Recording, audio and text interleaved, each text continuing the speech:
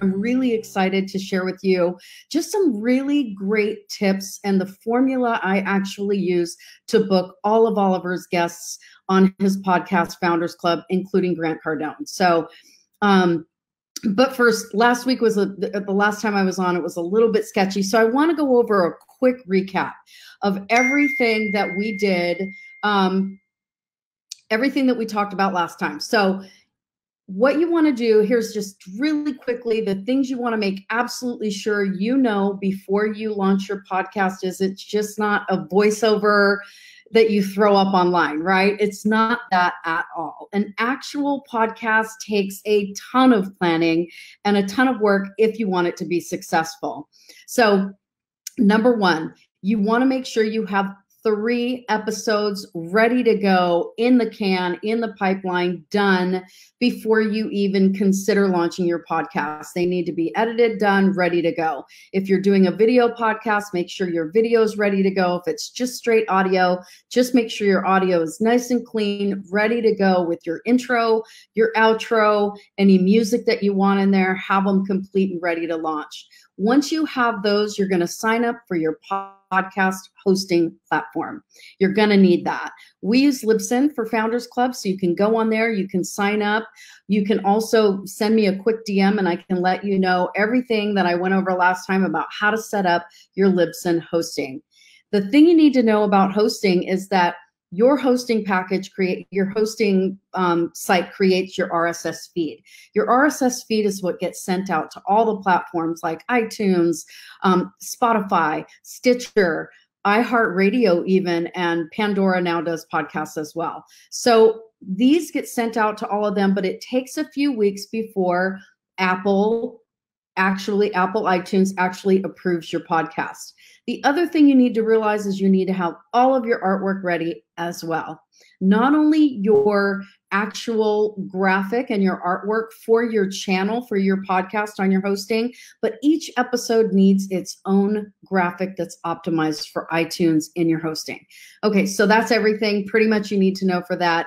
Get all your graphics ready, have 3 in the can ready to go, launch it. Set your calendar also for 3 months out because that's how long it takes iHeartRadio to approve your podcast and get it up on iHeartRadio. So there's a lot going on when it comes to actually launching your podcast. If you want any more information on that, to actually how to launch it, just reach out to me, DM me. I'll be happy to go over all that again in a little bit more detail and help you guys out. Somebody just sent me a text, so hopefully they're sending me a text that says things are going really well. Let me look and see. It's Lido. I don't know. Well, hopefully, we'll see. Hopefully I'm live. Hopefully this is going smooth. Oh my goodness, I'm nerve-wracked. So anyway, it says I'm live. I'm going to keep on going. What we need to get into today, though, is everyone was asking me, how the heck did you launch Grant Cardone? I even had somebody ask me, how much did that cost, right? Everybody always thinks that having a big name guest on your show means paying big money. That is not the case at all. My background began in PR. So I originally, when I went to school for my degree in communications, my emphasis was on PR.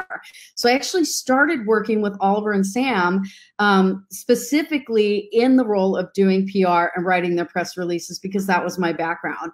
It has since, obviously, over almost 8 years now, morphed into me really diving deep into my passion for video and visual storytelling. But I still tap into those PR skills that I had, that I developed a long time ago. And I'm going to show you some of those today and how I booked Grant Cardone and a bunch of other really big name guests, especially the ones coming up that we're working on now as well. So let's dive right in. The first thing I want you guys to understand is that stats are everything, okay? When you're reaching out to a guest and saying, hey, I'm Oliver Graff, I want to have you on my show because I am the co-owner and co-founder and president of Big Block Realty, they're going to be like, and, right? So they want to know what's in it for them. And the way that you tell these guests what's in it for them and how this can elevate them and how many eyeballs you're going to be able to get them on their message, on their product, on their website, how much traffic can you drive to them? What is the size of the audience that they are going to be getting in front of? And for them, that's really all they want to see. Honestly, they don't really care that much about, you know, who you are. They want to know your accolades. They want to know what you're doing out in the community. They want to know that you're a professional, all those kinds of things. But really, the number one thing they want to know is what's in it for them. So stats are absolutely everything. And we're going to go over that right now. The first thing you're going to want to do to help you elevate your status, and I had someone tell me this recently too, that I sent this pitch deck to. So we're going to go over the pitch deck in a minute. So the pitch deck, someone told me the other day, they sent me a screenshot of an email that they received from someone else that was just like, hey, it was just a lot of text, right? And a lot of text sometimes is hard to read, it's boring, whatever. So it was just a lot of text. Hey, here's, you know, this person's going to be great for your show, blah, blah, blah, blah, blah. And it was really just a lot of text, all in the body of the email with a couple of links that you have to link on and blah, blah, blah. And then they had a screenshot next to the one that I sent them and said, you stand out as kind of more of a professional, more of an authority. And that's kind of what you want to keep in mind. Anytime you're going to approach somebody, especially a high profile person, you want to come across as ultra professional. You've got this on lock. You've been doing this forever. And trust me, Oliver and I went through a ton of trial and error to get this thing on lock. So, I mean, I'm sharing this with you guys because I want you to avoid some of the pitfalls that we went into and help save you some time and definitely some frustration. So we're going to go over that right now. So it's called a pitch deck. What you're going to want to do is really focus on all of the stats, all of the details, and again, what is in it for them. I'm going to share my screen with you real quick, and then we'll dive right in. So hopefully you can see this. I'm looking at a live feed. I'm trying to see the live feed in the Google group right now, but I'm not finding it. So I'm really hoping that this is working. Lito, if you're watching, text me and let me know that this is a thumbs up, that this is actually working. Let me see, I'll get back in here, check it out. Am I live? I don't see my live feed, so I'm hoping this is working. But anyway, if I'm recording it, so hopefully I'll be able to post this for you. So this is the pitch deck. So this is what I created for Oliver so that we can attach this to any email, and I have a swipe email that we're going to go over next. This is what I send to every single potential guest that we're thinking of having. And Lito just gave me a thumbs up. It's working. Okay, yay. All right, so this is the deck. This deck is what I created to make sure that not only am I telling them what's in it for them in the body of an email with a bunch of text that people get bored with, but I want to give always a visual representation of what's in it for them. People want to see this in a very concise way, in a colorful way, in an attention-grabbing way, right? So this is Oliver's, this is a pitch deck for Oliver, and obviously it's very branded to Oliver's podcast. His podcast is black and white. It's very thought out. The way that his branding is and everything that he does. Go to his YouTube channel if you want to see how we sort of brand everything from the full episodes to the micro content, which we call the golden nugget content that we pull out of each one of these episodes. We pull out between 5, 10, maybe sometimes even 15 small little nuggets that we use throughout, I mean, for 6 months or even longer, that link back to the full episode. You can look at his branding and see what he has done to brand everything so that when people see this, they think Founders Club with Oliver Graff, and so that it's memorable, right? So that's really what you want to do when you're thinking of launching it and you're getting those 3 episodes ready to go. Make sure that you have your branding on absolute lock, okay? So once you've done all that, you're going to create this pitch deck. All right. You're going to want to put your brand on the first page. You're going to want to put down here in the lower right-hand corner over here, what are these stats for? Like this is from January 1st through April 15th. So I'm going to be updating this soon. After we launch the Grant Cardone episode, I'll be uploading the stats again because we know that they're going to go way up. All right. First thing you're gonna want to do, or at least the first thing that I wanted to do, is let them know that they're going to be everywhere. And our philosophy is that we believe in being everywhere. We want them to know that it's colorful, it's still branded with his brand, his podcast brand. And we want them to know that the podcast is going to be on Apple Podcasts, iHeartRadio, Stitcher, Pandora, Spotify. Those are the top podcast platforms out there, and they want to see that you know what you're talking about. And not only that, by mentioning Pandora, it actually shows that we are up to date on what's going on in the podcast world, because Pandora is fairly new to launching their podcast platform. So they know that this is pretty up to date and we're on top of our stuff, right? If you're doing a video podcast, which I recommend you doing, because again, it's just more eyeballs, not only on your podcast and your brand and your message, but it's more eyeballs that you can show your guests that they're going to be getting in front of more audiences, right? So we put here that the video that they're going to be on YouTube, Facebook, Instagram, IGTV, LinkedIn, Twitter, personal and business. So this is stories, this is on their feed, all that good stuff. And if you want to throw in, hey, you're also going to be turning this podcast into a blog. So Oliver turns his podcast into a blog. This keeps doing it, so hopefully I won't keep getting that ding. I'll turn this off. Hopefully this will help. All right. So Oliver turns all of his podcasts into a blog as well, which is incredible. We turn them into mega blogs. So we order captions, we order the transcripts, and we turn those actual transcripts into a mega blog for his podcast. So they can go onto his blog right here, and we put, the URL for his blog.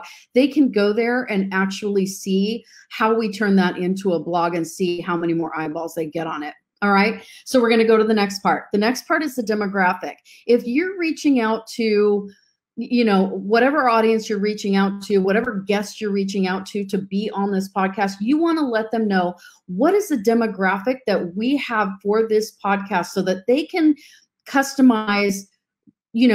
Oliver's going to ask the question. He obviously does his homework and his due diligence and all that stuff and formulates a ton of questions before he ever even gets online to interview these people. So the overall structure of the podcast is already set. However, we don't want to be talking about things and sending out a message that is geared, 80% towards women and 10% towards men and 10% towards, whatever. We want to make sure that we're tailoring the message to the demographic that follows Oliver's podcast, right? So we're going, okay, we've got a pretty semi-even distribution. We've got 68% men and 32% women for Oliver's podcasts. All right.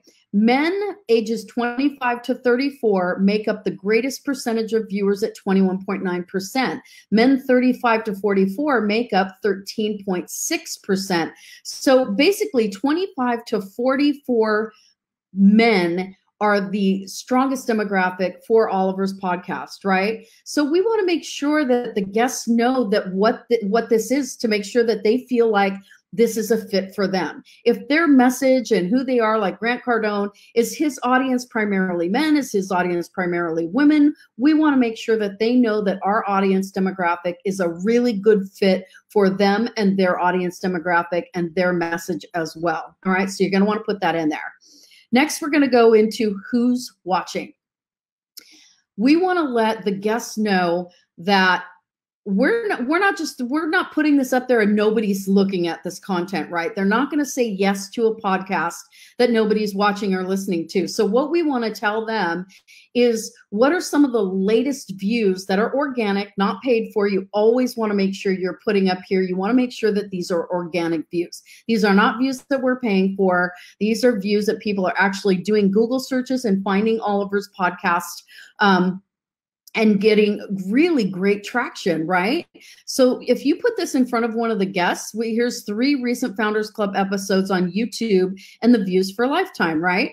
So we want to say, we want you to be on our show because guess what? You're going to get anywhere between 17,000 and 44,000 views just on YouTube. This isn't on iTunes. This isn't them listening on iTunes. This isn't social media. This isn't any of that. This is literally just the organic views that we have had on these 3 episodes. Bravo to Andrew Greer. Check that out. Oh man, he's just crushing. People are loving the content on becoming a real estate developer. It's been the absolute #1 crusher so far. See how Grant Cardone does when we launch that one. So that's really great to see. But what I love about this is that they can see that, holy crap, this is what I'm going to get just on one platform on Oliver's YouTube.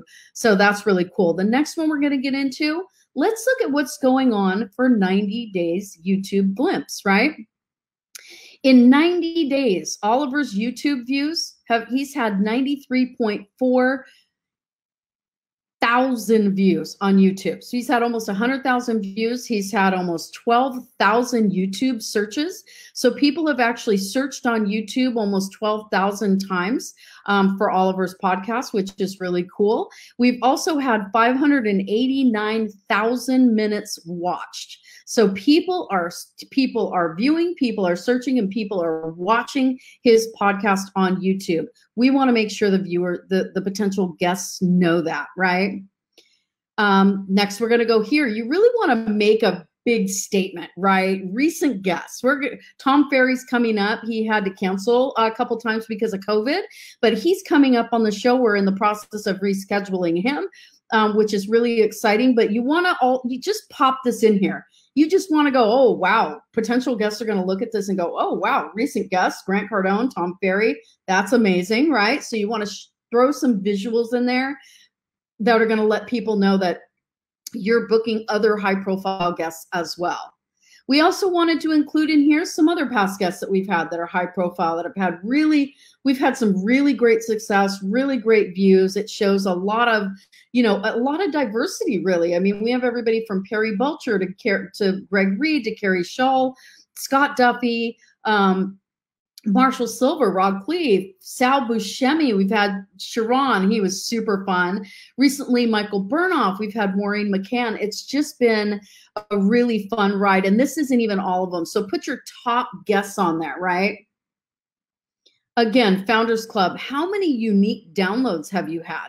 Now, this is just the podcast. This does not include this is just iTunes, right? So this does not include Spotify. This does not include Pandora or any of those. This is really just iTunes unique downloads. So we're getting into now the podcast itself. This, again, is only since April. So this is going to change. I'm going to re-update this probably about every 3 months, right? If we're launching a podcast every week and these numbers change significantly, you're going to want to change this on a monthly basis before you send it out to new guests, right? Potential guests. So we have 6,800 unique downloads so far. I just checked today. That's actually jumped up to 7,500. I just checked this on our Libsyn hosting this morning. And so we're up to 7,500 unique downloads already. We're going to be super excited when we hit 10K. That's going to be fun. So you're going to want to put those stats in there. What other platforms have really impressive numbers? Here we go. Sorry, people. All right, let's go back to a couple of things, and I'll just quickly scroll real quick and show you real quick what I'm talking about. Here's the deck. Lido, is it screen sharing? Hopefully it is. So here's the deck again. You're going to want to brand it. You're going to want to put all of your platforms on here to show the guests what platforms you're going to be putting them on and getting them in front of audiences. Here's the demographics that you're going to want to show them. You're going to want to get in there and get the demographics and show them. Hopefully this is screen sharing. Again, who's watching? Andrew Greer, again, shout out. Who's watching? Here's the page you're going to do for that. The next one is you're going to put the 90-day YouTube glimpse. How many views, how many searches, how many minutes watched. You're going to put your recent guests, really make this pop and stand out. We're going to put more guests on here, right? You're going to put your top performers and biggest names on here. Then you're going to get into your podcast. How many downloads have you had? Unique downloads, okay? We're up to 7,500, so I'm going to get in there and change that. And then we're here. So again, you want to, what other platforms, where are you going to put them in front of that have really impressive numbers? So Oliver goes live on his podcast through Zoom since COVID. We usually go out and do this in person, in different locations, in bars and restaurants. We're getting ready to do one coming up in 2 months, I think, on a boat actually, which is going to be super fun. But where we go live in Real Closers in the private Facebook group, which, as many of you know, Oliver and Sam are the guys behind this group. Okay, it's the second largest Facebook group for real estate on Facebook. That is an impressive thing to talk about. So again, if you have anywhere you're going to put this, if you have a private group, anywhere else that this is going to be, you really want to highlight this for the guests, right? Real Closers private Facebook group right now has over 67,000 members. Not only does it have 67,000 members, but it shows that 40.2 thousand of those members show as being active in the last 28 days. So it's great if you have a Facebook group that has a bunch of members, but if they're not active, it's not going to mean anything at all to your potential guests. So you want to make sure you let them know, check it out. This is how active our group is. So you're definitely going to, your content, your face at the end when it says contact us, or do you have anything to sell or promote or whatever, and they do that at the end of the podcast, people are active. They're going to see that your potential guest wants to know. Okay. Here's the other thing that I decided to add into this deck. The days that the members are most active, believe it or not, are Sundays and Thursdays. So when we're looking to go live in the group, what days are we looking to book this podcast to go live in Real Closers? Probably Thursday. Okay. So we want them to know, how is the engagement in this group in the last 28 days? There has been almost 14,000 comments. There's been almost 26,000 reactions in the last 28 days. So this is a very active group, and they need to know that. Times the members are the most active. So what do we want to do? It's very strange that 10 a.m. on Thursday is the number 3 spot. We have Thursdays at 7 p.m. And believe it or not, the number 1 time people are active in this group is Sundays at 6 p.m. We're probably not going to go live in the group Sunday at 6 p.m. I don't know about you guys, but that's major family day for me that I reserve for my family. So it looks like going live on Thursdays at 10 a.m. is going to be the best possible time to go live in the Facebook group to capture the most attention. And we want them to know that. All right. And lastly, we're going to talk about the host. So this is where you're going to want everybody to know, give the accolades, talk about the host, talk about why the host is relevant, why the podcast is doing so well. The host is a big part of it. After you go through all that stats and you got their attention, you go, and to top it off, here's Oliver Graf. He's a 3-time Inc. 500 entrepreneur. He's co-founder and president of Big Block Realty. I talk about fastest growing independent owned brokerages according to Inc. 500.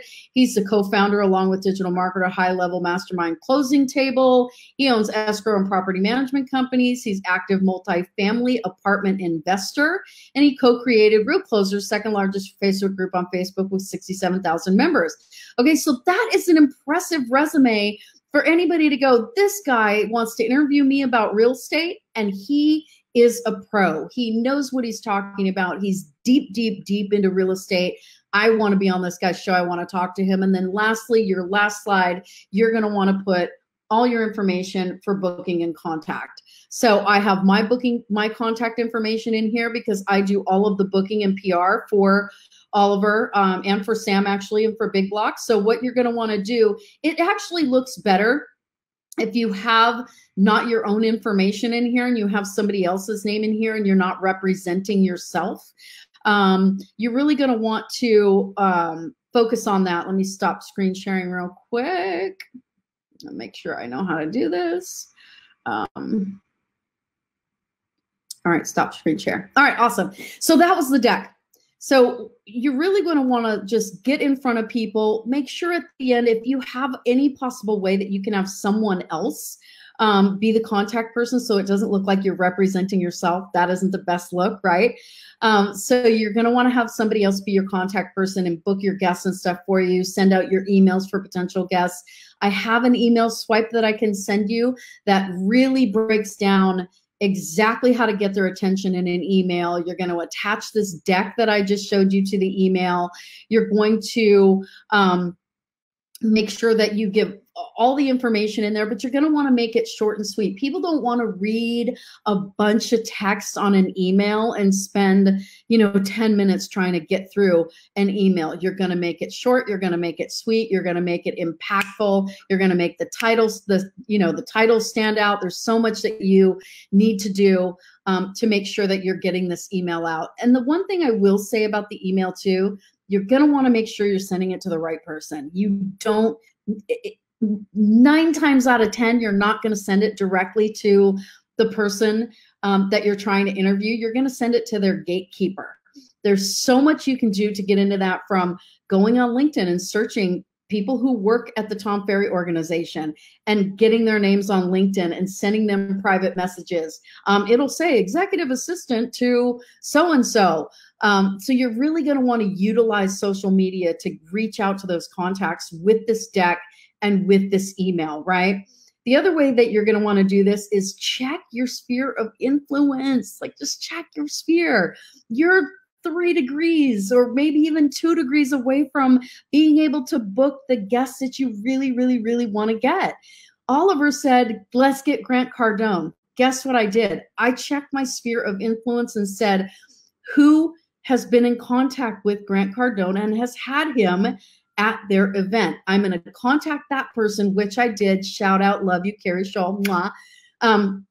I'm going to contact that person and see if they can get the ball rolling. They're not going to send you straight to Grant, right? They're going to say, okay, well, I have this gatekeeper, and I ended up having to go through 2 or 3 people to actually get to the right person to contact, to book Grant, right? But check your sphere of influence. Dive deep into social media and start searching for the people who work for the organization or company or person that you're trying to book on your podcast, and reach out to them. I literally reached out to Jesse Itzler and Tom Ferry. I reached out to Tom Ferry and he responded, and that's how I ended up getting in touch with his person and booking him, was LinkedIn. Jesse Itzler got back to me on Instagram through a DM. Like, I am deep into finding people and reaching out to people and being authentic on social media and saying, hey, I booked for this great podcast, Oliver, blah, blah, blah, check it out. I'll send you a deck. Who's the right email to send this to? Who's the contact person? What's the email? So just be out there, be bold, go for it. Then send the email to the right person. Then you're going to head into the follow-up phase. Follow-up, key. These people sometimes go silent for weeks. They're crickets. They tell you they're going to send you an email. They don't. They tell you they're going to book by this day. They don't. You cannot get your feelings hurt. You've got to have really thick skin and understand that you need to be tenacious in your follow-up. Send it to them again. Be super sweet. Hey, just checking in. How's everything going with you and your family during this crazy time? Any chance we can look a couple months out to see what the schedule's looking like to get you booked on this podcast, right? You really want to be sweet. You really want to be authentic, right? Keep the follow-up going. Do not give up until you get the booking. I know Sam always says, do not hang up until you get the yes. Do not hang up until you get the appointment. No different here. Do not give up until you get the booking, until you get the yes, right? And I think that's kind of pretty much it. That is all that I have. I mean, literally for me, it's about relationships. It's about being personable, and it's about showing them what's in it for them.